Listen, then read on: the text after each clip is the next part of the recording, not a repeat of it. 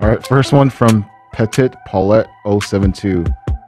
Ben Askren, worst outfit of all time at the UFC 235 press conference. I didn't see it. I didn't see this press conference. Is it there? Nope. There's a black screen. Oh no. Oh, it's just a sharp. It's him with a dress shirt, slacks, and sandals. God, it's not fitted either. He didn't get that custom made. Definitely. God damn it, Ben. You know I love you, dude. Your style's atrocious. You know what? It's just something in most wrestlers don't have style. For whatever reason, most wrestlers just don't give a shit. Any wrestler I ever trained with, any wrestler I ever hung out with, they're not exactly the most fashion-forward peeps on the planet. It's Ben Askren doing that. Ben, could you just do me a solid? You know I love you. Could you just not wear sandals with pants? You're not even from California, dude. There's only one fighter on the planet who can do that. His name's Uriah Faber. Unless you're referred to as the California kid, you cannot wear sandals with pants. No bueno, bro.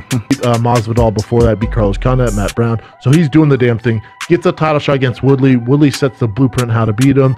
Then Colby Covington does it. Then Usman does it. So he's lost to the creme de la creme. And then he fights Layman Good, who's first team all body. Dude is bodied the fuck up. Yeah. Could come right off Jersey Shore. Could probably make a fine living doing the same thing Johnny Walker did for a number of years, stripping, if he wanted to in America. Damn looking good feller. I want you to take this into consideration. Layman Good, who was a Bellator champion, correct? He's a Bellator world champion. Comes over to the UFC. Obviously has a lot of skills. When you fight Damian Maia, your entire training camp, before you fly to Brazil on that 17-hour flight, and trust me, I've been there. When you fly to Brazil on that 17-hour flight, your entire training camp is don't let Damian Maia get a hold of your back. Do not let him on your back. Do not let him get a rear naked choke. Once he's on the back, it is game, set, match. What happens in the first 30 seconds? Damian Maia gets on your back.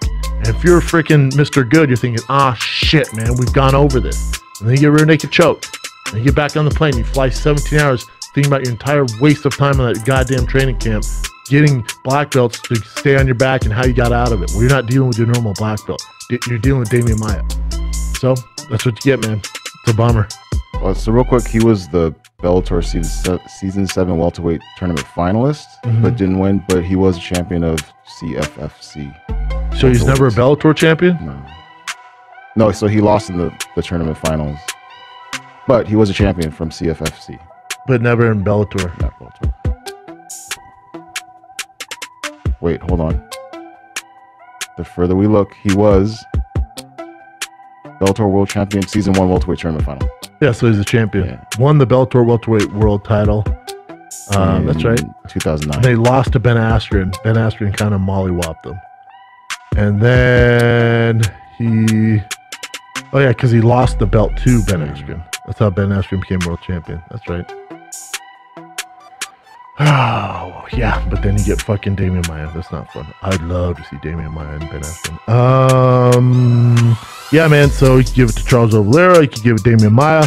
And then, of course, these next two could be your co-MVPs because you got Jose Aldo and Marlon Moraes. But Jose Aldo versus Renato Moicano. And Moicano is a big favorite. Rangy guy on a win streak, fucking monster. We thought he's gonna walk through Jose Aldo. We thought Jose Aldo was done, and Jose Aldo looked good. I thought he looked really good. Did he look like vintage Jose Aldo? No, but he looked good. He looked really good. And once he got Renato hurt, he fucking just took advantage of it and they stopped the fight. Saw Renato say they stopped. He thought they stopped a little early. I disagree. This isn't a TJ Cejudo situation. I thought Renato was getting fucked up and he's only getting more damage, especially when landing that uppercut. See his eyes roll back. We never really saw that with TJ. I thought it was a fair stoppage, but I found myself rooting for Jose Aldo pretty hard in that. I'm like, God, I hope he wins, man. And it's I like Renato. I think he has a great career ahead of him. I don't know. I felt almost bad for Jose Aldo, right? Some regard him as the best featherweight of all time, pound for pound champ, right at featherweight. And then his career, especially in America, was defined by getting knocked out in whatever 17 or 19 seconds by freaking Connor McGregor, which isn't really fair. But you know they play that highlight over and over because obviously they're building up Connor's amazing fight. But yeah, I found myself rooting for Jose Aldo big time. And look, Jose Aldo. Pretty good claim to fight for the title next. You know, he beat Jeremy Stevens, who was on a hot streak, and then that's another performance of the night. He beat Renato as well. So back to back. Before that, he lost to Max Holloway. Again, no shame in that. Lost to Max Holloway, and he's never beaten Max Holloway. So, all right. So you could give it to Jose Aldo, but what Marlon Moraes did to Assunção is remarkable, unbelievable what he did to him. You know, he's only lost one fight in the UFC, and it was his first one, and they gave him Assunção right off the bat, which is you can understand that because he's a multiple time defending world champion from World Series of Fighting, and Assunção's, you can't call him a gatekeeper, because a gatekeeper is a guy where you got to beat that guy to get to those kind of top tier guys.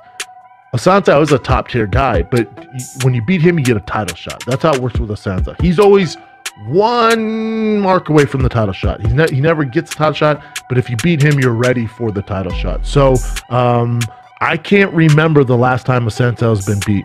But just before you change it, Chin, you look at what fucking Marlon Moraes has done in the UFC. So he lost split decision to Assunção. A lot of people thought he won. Either way, split decision. That's his first fight. Then he goes on to beat John Dodson. Then he fucking murks Aljamain Sterling, which is ridiculous, in the first round in a minute. Then they give him Jimmy Rivera, who is such a bad mamma jamma, and he starches him in 33 seconds. And you're like, all right, dude, he just caught Jimmy Rivera. Jimmy's going to be back. Let's give him Assunção once again before we give him a title shot. Then he destroys Assunção. When's the last time Assunção's been finished? It's been quite some goddamn time. Nope. KO punch, Eric Koch. 2011. So 8 years, kids. 8 motherfucking years since he's been finished. Your guy favorite finished him in 2010. Tell you, he's a tough customer, man. Can you give any kind of an update on Khabib's suspension? From what I know from talking to Khabib, he's pretty much very loyal to his guys, and the thing about the suspension is he doesn't care. He's like, whatever, you guys, they want me to come back and do an anti-bullying thing. He was the one being bullied. He's not going to do that. Screw them. That's his attitude. He ain't going to fight for him. He says he's not going to fight in Vegas, and for me that sucks because I love gambling, but shit. You gotta stick with what he wants, and you know, he says he won't come back until his guys are off to suspension, and I kind of have to agree with that. You know, he's sticking to his guys because all they did was try to defend him, and if anybody should have got suspended a year, it should have been him, not his teammates that went there to try to help. For God's sake, his cousin didn't do anything but try to jump over the cage, and he gets, you know, Connor sucker punches him, and what does he do? He just defends himself. So now you're in trouble for that much time. Right. It doesn't make sense at all. It's bullshit. Yeah, it doesn't. It doesn't look good when the guy when he jumped over and when he hit Connor from behind. And first of all, let me tell you, that part I don't advocate at all. Yeah, that's that. I think if it wasn't for that's really what put it over the edge. But I agree 100%. I said it last week. I felt that Khabib was the one getting bullied. I felt they broke him in a sense where he held everything in till the fight, and then Connor just taps out. He still had some more in him. He's like, that's it? You're saying uncle? You're done? And it's like, now it's time to be the tough. I don't know. Don't get me. I get started on it. People think I'm anti-Connor. You're 100% correct on that. That's what happened. And, you know, and I was training Khabib for 2 months out about, okay, he's going to come after your dad. He's going to come after your family. He's going to come after your country. I expect all of this because that's what he does. He touches all the buttons. And I thought he was going to come after me, but I wasn't sure because I'm thinking, well, shit, there's really nothing to come after me for. So I'm thinking, but I was ready for him coming after me too. But realistically, it would have looked stupid coming after me. There's really nothing bad you could say about me. You know, it really wasn't. I looked at the whole scenario. You know. Well, and was Khabib prepared for that at all? Because he seemed like it really got to him. And I understand it's a very personal stuff, but knowing that going in and knowing you're going to fight Connor and knowing, I mean, the disadvantage to it is it's insulting and it's enraging. The advantage is it probably puts in another, you know, God knows how many more pay-per-views because people either want to see Connor win or see him get his ass kicked. So was Khabib prepared for that at all mentally, even that you had talked about it? he was as prepared as he could be, to be honest with you. I don't know anybody else that would have held it together like he did. I probably wouldn't have. If I was a fighter and I was fighting him, I probably would have attacked him at the press conference and all that, just because of all the things he was saying. And, you know, wouldn't let you talk and just keep talking, you know, calling your dad a rat, calling your dad a terrorist. I mean, you know, he loves his dad. His dad's everything to him, Sure. you know, so that was a big sore subject. And you know, you can't ever do nothing about it. That I wish fighters would just have a rule of thumb to stay away from those three subjects, you know. I just don't think that family, you know, religion and country are things you should ever, as a fighter, you know, you should never talk about those things. And I think all fighters should, you know, but of course, it's a free country. You can do what you want. It's just very low. I'm sorry. I was just going to say, it's very low class. It's just very low class. I don't care how much money you make. You could be a millionaire how many times over, but it just shows it's very low class to talk about somebody's family, and you know what I mean, innocent people. And then I just think it's just a real like a dirtbag thing to do, personally. Yeah, I don't like it. I wish people wouldn't do it, but you know, it doesn't matter what you and I think, Matt. They're going to still do it. That's just, and they're allowed to. So, and they're never going to be able to. No one's ever going to be able to put stop to that because of the freedom of speech. So, you know, you can't stop it. No way. Yeah, it seems like, I guess there are certain things that just get to everybody. The only one who seems like he wasn't really offended by anything was Nate. He didn't seem like any of it got to him. But everyone else, like Jose Aldo, you could see, I mean, he came in 13 seconds. He was so angry at Connor. So there is something strategic to it, I guess, when it works. Oh, no.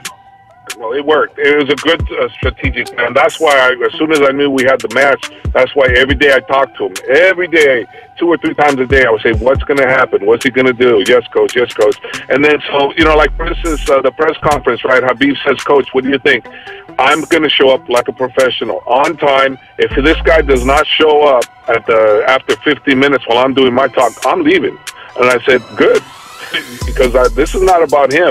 I'm doing my responsibility. He wants to be unprofessional.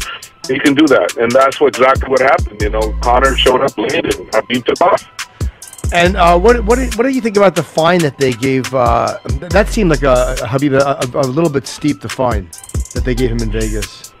I think they did that, and I think it's unfair, and I think they did that to show a president that don't do that. And you know, okay, I get that part. You can't jump over the fence because you know, that's bad. You know, so I'm not going to condone that. I can't. You know, we're definitely, Khabib was wrong on that. Everything they did was up to that point. You know, how they handled it, I think they handled it wrong. They wanted to send a strong message, so they used Khabib as the goat on that one. You know, scapegoat. You know, it's like, hey, you're the guinea pig we're going to do this on. So I don't think they did it right. I think punishing them, yes, I think all that, and but how they did it, and I just think nobody got hurt. It got broken up within 30, 40 seconds. Yeah.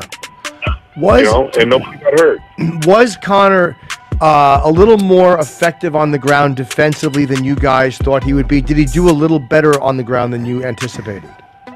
I thought he was going to do as good as he did. He actually did better. Their game plan was better than I thought. They came out with a really good game plan, and instead of waiting for us to come at him, was what we were waiting for, he came at us. And we were prepared for that too, but not as much. We worked more on the counter defense that Connor was going to throw at us, and he didn't. He came at us, so that was really good on Connor's part. I thought, and I still think that guy's a great fighter. You know, he's a great fighter. Sure. And so I knew we were up against a great fighter. Yeah, I think sometimes people, because he talks so much, people do the same mistake they made with Ali, where he talks so much that he's not an effective fighter, but he is a good fighter. Yeah, and it's the same thing like I was saying with Al, you know.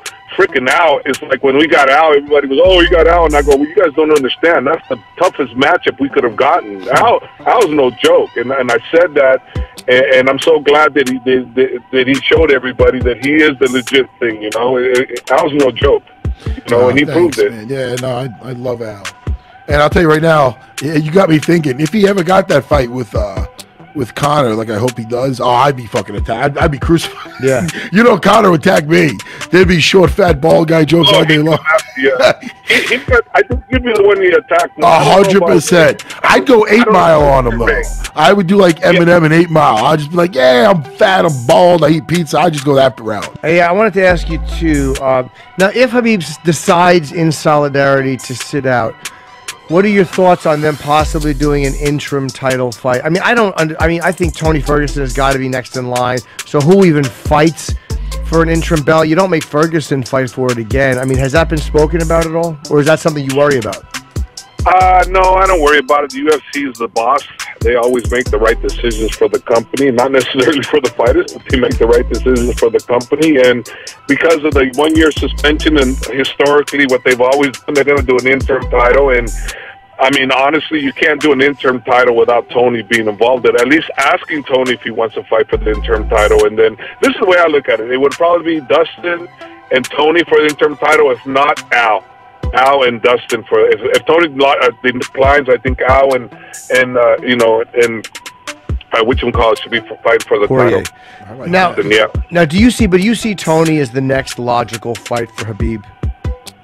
Yeah, if you're looking at it from a point of sports, yeah, they're hands down. It has to be Tony. But if you're looking at it from a prize fighting, no, he's not, because he won't make the most money. But he deserves it from a sports point of view, if you know what I'm saying. Well, who do you see then? If not Tony, who do you see? Well, for me, you got to understand, it's a prize fight, right? Sure. So we're always looking for the biggest prize fight. I mean, who's the biggest prize fight for Daniel Cormier? Brock Lesnar. So who do I want? Brock Lesnar. So who's the biggest prize fight for Khabib again? For me, and I'm not speaking for Khabib because Khabib doesn't think like I do. I'm thinking Connor rematch only because I think that'll do great numbers again, and so it's a lot of money for him. So I look at it from that point of view. But from the point of who deserves the title shot, sure, it's definitely Tony. Well, has Khabib said he did not want to fight Connor again? I appreciate you being honest about that. That's the fight you'd like to see him take, because it's definitely the biggest money fight. Went into the 4th round, which is better than a lot of people thought Connor would do. I mean, has he spoken about that, or has he indicated that he might be open for that? He has, from everything he said, he doesn't deserve it. So he's not down with the Connor thing from what I read and what he's kind of indicated to me. But would he be willing to fight a guy like a Ferguson, who is the deserving contender, for a lot less money than he would get for Connor? Yes, he would, because he's not about the money. Okay. He isn't. I am. Ali is, for sure. But no, not Khabib. So do you know how that goes? And you were saying that Connor sells and Khabib doesn't sell. Just has that changed a little bit? I think stuff like that whole bus incident, which became such a story. Does Khabib in any way look at that as like, yeah, it was awful and it was annoying, but it did raise his profile in the eyes of people who are not necessarily hardcore fight fans, because he was the kind of the target of that? It raised them really high, and if you think about it, right, what's he doing now? Look at Khabib's Instagram. My God, he's meeting every damn president in the Muslim arena, man. It's like Jordan. He was in Israel. I mean, Saudi Arabia, Abu Dhabi. I mean, he's met so many damn presidents that are requesting him to come. It's amazing, what this has done for his popularity. I think outside of pay-per-view, Khabib has to be number 1 in the world now, the biggest star in the world. Not on pay-per-view, I think Connor still is. Yeah. But as far as the overall people, the love for the people, I think Khabib's number 1 in the world now. Well, yeah, I mean, I'm sure all the Muslim countries too, especially after the shit Connor was saying. He was kind of, he was a hero for choking him out like that. Yep. 2.4 billion. Remember, 2.4 billion strong. That's pretty hefty amount of people. And the fine, I feel, again, was really hefty, and I feel that was ridiculous. But I'll tell you right now, what was also ridiculously good is that picture was amazing. That picture of him jumping out of the cage like an eagle, I don't want to bring it up again because I don't condone it, but holy shit, Javi, it was fucking awesome picture. Yeah, I saw that damn picture on because so many people pirated that, and Khabib doesn't make any money off of that. Oh. And I saw one with the Nike Air Khabib. It was a red silhouette. Man, I loved it. I wanted that one. And of course I couldn't condone it, but I was like, God damn it, I want it. So I tell Khabib, hey Khabib, I love that picture. He goes, Coach, why don't you just make one like that and put an AKA on it? So I was thinking, yeah, let's do an AKA with the him flying in the air, And I was thinking, we still haven't done it, but cause some people will go, well, you're taking advantage of the bad situation and monetizing it, and yeah, it's true. But look how many people already made a lot of money off of it that weren't even involved. So if anybody should be able to monetize, that should be us, right? Hey, 100%, and I will buy I'll buy 2. Let me know if you come out with those shirts, because that picture is. I'll tell you, I'm not happy the thing went down, but I'm happy somebody. I'm glad they got the picture of that. No, I thought my whole life was ending when I saw that. I was so shocked. I was like, oh my God. Yeah, he's doing great now, though. Yeah, he sure. Has he gotten any endorsements or anything like that? Like a guy like that, he's a quiet, kind of a soft-spoken guy. Yeah, man, he's making so much money. I don't know exactly. He's making a lot of money, guys. Oh, good for him. Good. Well, listen, man, it was a real pleasure talking to you. Thank you for coming on the show. If you have not already, hit that subscribe button with its notification bell and leave a comment in the comment box below of what you thought of the video, and tune in for more on MMA News Outlet.